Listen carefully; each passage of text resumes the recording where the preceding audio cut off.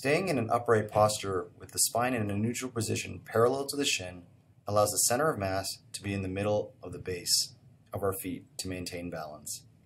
In addition, it means we do not have to strain our necks to actually follow the play.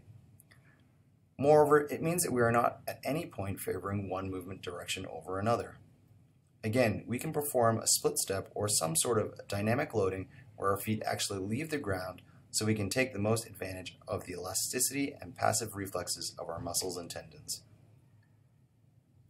Sure, we could bounce up and down from weighted to unweighted, but leaving the ground increases the rate at which our muscles actually stretch, which allows for greater increases in force development. It is for the same reason that jump heights are much higher from a counter movement jump than from just a squat jump, but highest in jumps where we have a run-up because the rate of muscle lengthening during the eccentric phase is highest. Staying in a loaded position actually diminishes the returns from a lengthened muscle. The longer a muscle stays at the same length, the less force it can produce. This is all because the energy stored in the elastic component of the muscles gets dissipated and the stretch reflex becomes absent. Therefore, you want this transition between loading and unloading to occur as quickly as possible. Now, this isn't to say that having your center of mass in front of your feet or your base is bad. It just makes you cater or lean towards one direction of movement. This may be useful if you're deep in your defensive zone and are keeping all balls in front of you. However, this is not always possible due to the dynamic nature of the game and the uncertainty as to where the ball might be going. In addition, this may be actually a constraint of the position that you actually play on the court. So adopting a more neutral position will apply to any defensive position on the court and allow you to move in any direction that you choose. So now we've added defenders, Felix, and we believe in the same things that we do with blocking, where our feet should be kind of loading, our legs should be loading while the ball's in play, and then right as the ball's being contacted, we should go into some other kind of load so defensively we can pursue.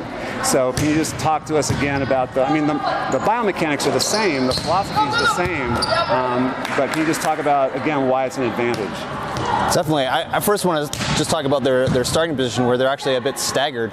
This will give them advantage over if their feet were just parallel, because now I've actually got a foot that is behind where my center of gravity is that I can use to propel myself forward. And it's the same thing where we want to actually use these little hops to generate a bit of potentiation. These little hops to generate what?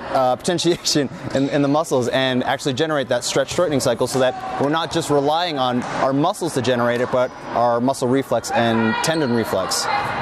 So Felix, we're talking about the whole concept of getting low on defense and how important that is and why to do it and more importantly when to do it, because I think if people are looking at this video, they're going to see our players in pretty upright postures with a load in their hips, but pretty upright postures until the ball actually comes to them low.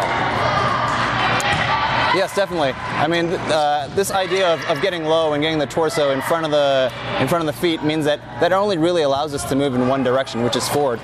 Unfortunately, in volleyball, we don't have that luxury of knowing that it's always going to go in front of us. We need to put ourselves in a neutral position while still loading our legs so that we can move in any direction. And we want to actually do this loading just as the ball is being contacted. Why do we want to load just as it's being contacted? Why don't we want to load before, like while the ball's in play? Good question. Well, I just have a personal opinion, and okay, in my opinion, I think it's because we're really starting a chain, like a sequence of events. So we're using that loading as timing to then get our hands close to our body, and then start that whole digging motion. So like I said, I hear a lot of coaches talk about my players have to get low, and kind of repeat what you said earlier. If you get too low too early, what's going to happen? You won't be able to move. You'll be stuck in that one spot and only be able to move probably in one direction only. So the idea of being more upright as a passer and as a defender has what advantage in volleyball?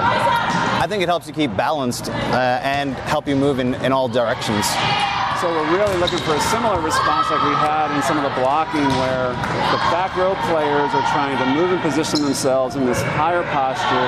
They're trying to like load their legs and time the load so that they can then react to the ball being struck by the attacker. They're not trying to get, are they trying to get stopped on contact? No, they're not trying to get stopped. They're trying to position themselves to make a play on the ball. And sometimes that might be right at them, but they need to also be prepared for anything that goes short or over their heads.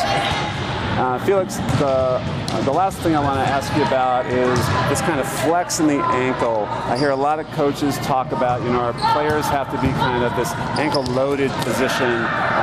What is it, and what's the advantage of it, and when is it an advantage? So the concept of the ankle load is so that you can actually use what we referred to before, the stretch shortening. So if that muscle is actually lengthened, we can use that to propel ourselves forward. The only problem is if we hold this position for a very long time, or the longer that we hold this position, we're actually putting our body under a disadvantage, because the ability to produce force will decrease with the amount of time we're actually holding this ankle-loaded position. So that's kind of why the advantage of preloading it right before contact exists, so that we can really take advantage of that stretch shortening. Great.